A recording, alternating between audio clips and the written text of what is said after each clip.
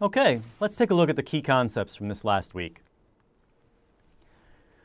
So first, the Helmholtz free energy. It's defined as A equals U, the internal energy, minus T, the temperature, times S, the entropy.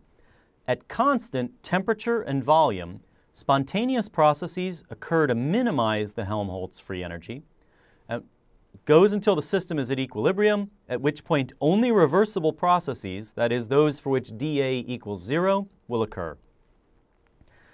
An analogous quantity is the Gibbs free energy, G, and that's equal to internal energy U plus pressure P times volume V minus temperature T times entropy S.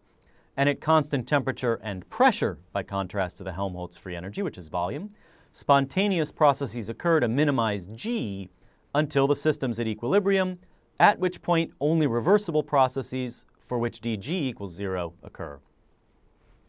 The maximum non-PV work that can be extracted from a spontaneous process occurring at constant temperature and volume or constant temperature and pressure is delta A or delta G respectively, depending on which of those two conditions holds. Either isothermal, isochoric is actually how you say constant volume. So constant T, constant V is isothermal, isochoric, or isothermal, isobaric, that is constant temperature, constant pressure. Those correspond to Helmholtz and Gibbs free energies respectively.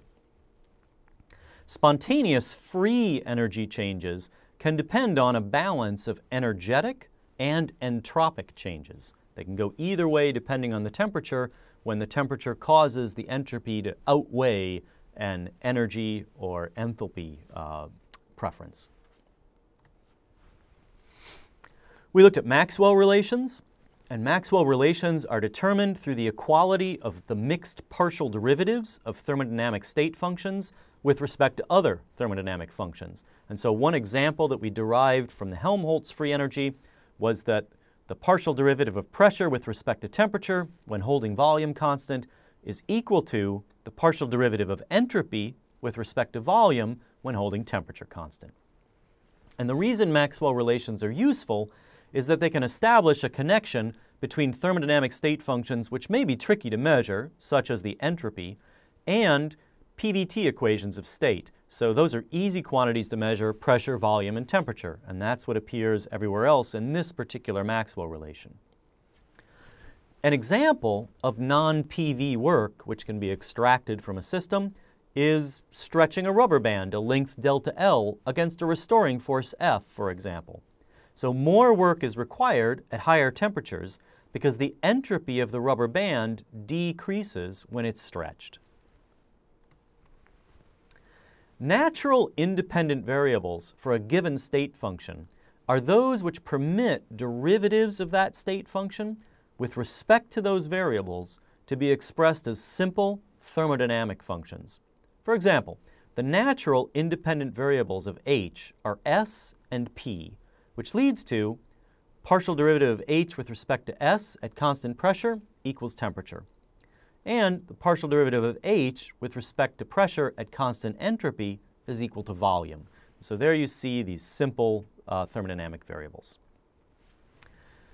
The Gibbs free energy of an ideal gas as a function of temperature and pressure can be related to the pressure and the standard molar Gibbs free energy at 1 bar using G over bar at a given temperature and pressure is equal to G superscript 0 at temperature. This is the standard molar Gibbs free energy at a given temperature.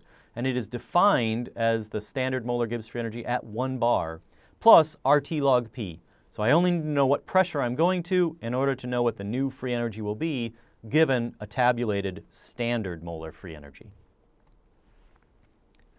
The temperature dependence of the Gibbs free energy can be expressed through the Gibbs-Helmholtz equation, and that is the partial derivative with respect to T of G over T holding pressure constant is minus H over T squared, the Gibbs-Helmholtz equation.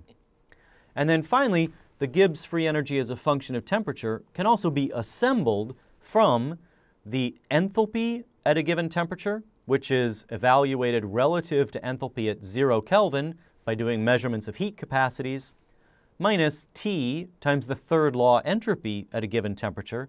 And again, that is evaluated from measurements of heat capacities at various temperatures, except what's being integrated is Cp over T instead of just Cp, as is true for enthalpy.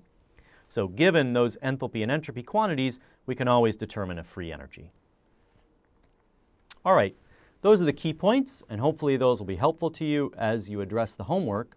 And we've actually come to the end of Statistical Molecular Thermodynamics, the 8 weeks of this course on Coursera. So I appreciate you holding out till the end, and I hope you found it enjoyable and you've learned something along the way. And I also hope you'll indulge me. One doesn't make one of these things all by oneself. I'm going to create one last video where I roll credits and thank some people.